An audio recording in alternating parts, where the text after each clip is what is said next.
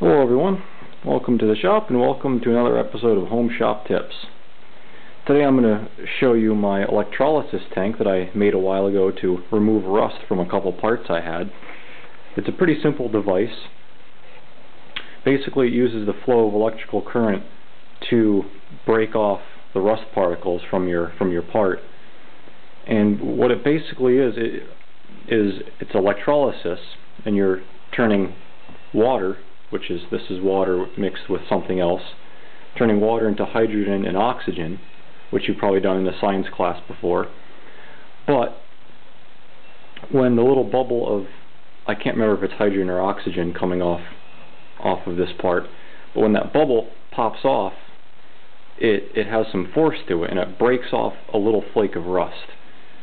And I'm probably not explaining it perfectly well, but you can go online and find other websites that'll explain it better than I can.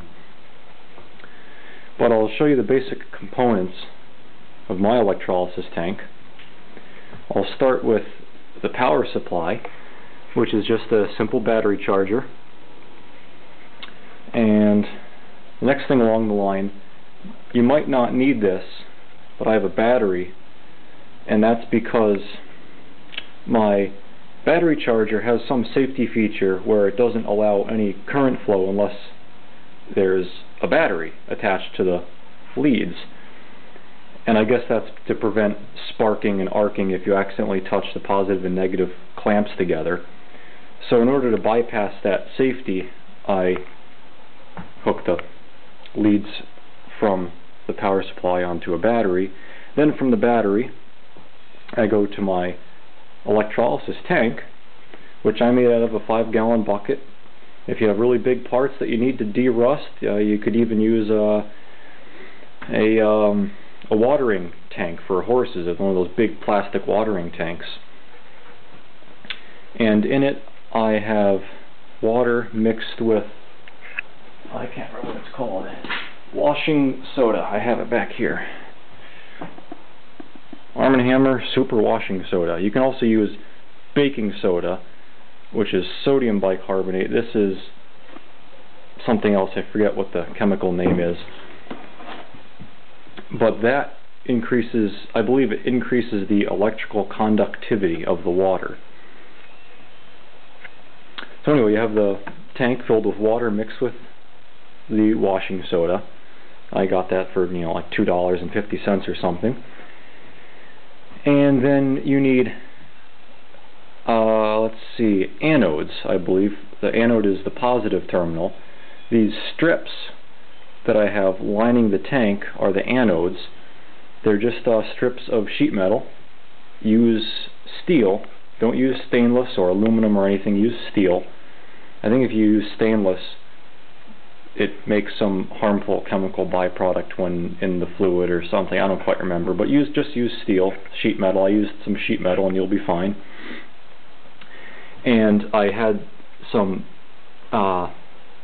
grounding wire cable, Heptanite cable, that I attached to each one of the strips. Each one of these bolts attaches to a strip. So all of these strips are connected via this wire, and you can see there's the positive clamp connected to that, which is the cathode, and the anode, wait a minute, is cathode positive or negative? I can't remember. The red one, the positive one, is connected to the strips. And then the negative is connected to this cable, which I have hooked up to the negative clamp, and that is connected to the part which is submerged. But you may be able to see, you can see it over there. You can hopefully see it bubbling. That's the gas is given off by the reaction. So the water's gotten pretty dirty with all the use I've given it. But that's the basic circuit. So once again, we have power coming from the power supply, and to the battery I have positive to the positive terminal and negative to the negative terminal. The negative coming out, and then positive. This is just electrical tape, but a positive coming out. And the only reason I have the battery here is to bypass the safety on the power supply. If you have a power supply without a safety, you don't need a battery. And then positive and negative wires I have going here and up from the positive attached to the strips, and to the negative you attach your part, and you know that you have attached it backwards if more bubbles are coming off of the strips than the part. And also you'll notice that your strips are very clean while your part gets dirtier. Then you just reverse the polarity and it'll be fine. So you can see it bubbling away there. I just have a piece of scrap metal in there I set up. I've had it running for maybe 5 or 10 minutes, and I'm going to shut off my power supply and see if it is. Whoops, that's not off. I'm going to unplug it. That's definitely off. And now I'm going to unhook positive and negative, because I still have the battery attached, and the battery will supply a little bit of juice.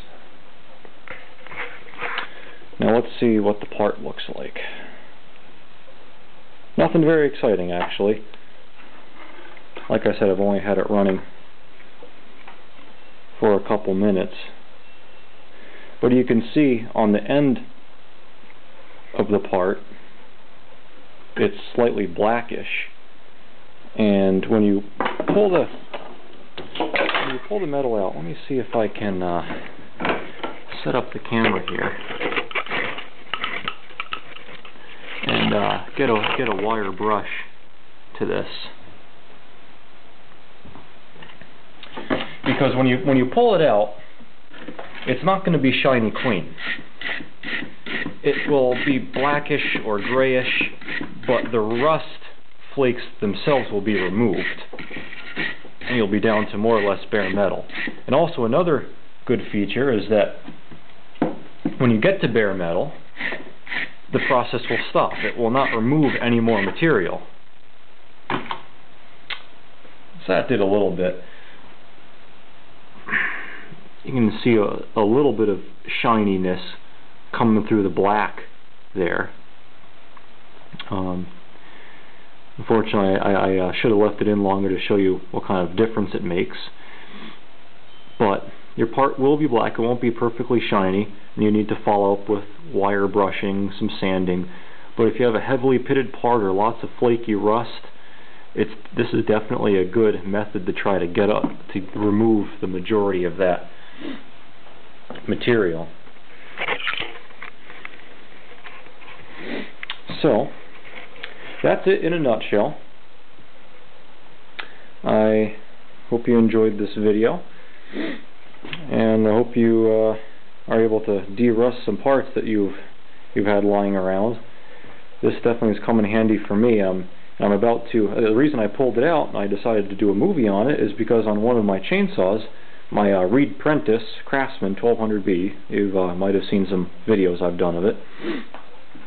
It has a very badly rusted chain, so I'm about to fold the chain up so it fits inside here without touching these strips, and dunk it in there and let it cook for a couple hours, and hopefully that'll get a lot of rust off. As it is right now, I have it sitting in a bucket. Actually, that bucket right over there, that's filled with diesel fuel and gasoline and whatever else I had lying around that I poured in there. And I'm just trying to soak it to free it up, but I want to remove a lot of the surface rust. And it's a lot easier to let electricity do it than to go at it with a wire brush.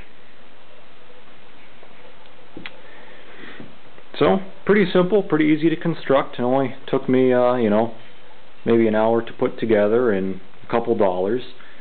Definitely a good tool to have around, and what I like about using the 5-gallon bucket, as long as your parts are small enough, whoops, got a lid. Or at least if you use the 5-gallon bucket with a lid, compound bucket, or this is a tractor oil bucket. and you can pop the lid on it, and you can store it, keep it out of the way. The one safety concern that you want to watch out for is, like I said before, this is essentially electrolysis of water, which means that you're producing hydrogen and oxygen. And as we know from the Hindenburg, hydrogen is extremely flammable. So it's producing all these gases, and if you do it inside a shop like I am here, you really want to watch out, no sparks, or if you run it for a while in a enclosed space, you don't want too much of the gas to build up, and say one spark from a battery or one of these bad connections I've made, or from the power supply itself, one little spark could ignite it. So either do this outside or a well ventilated area, or do it for short periods of time. That's it.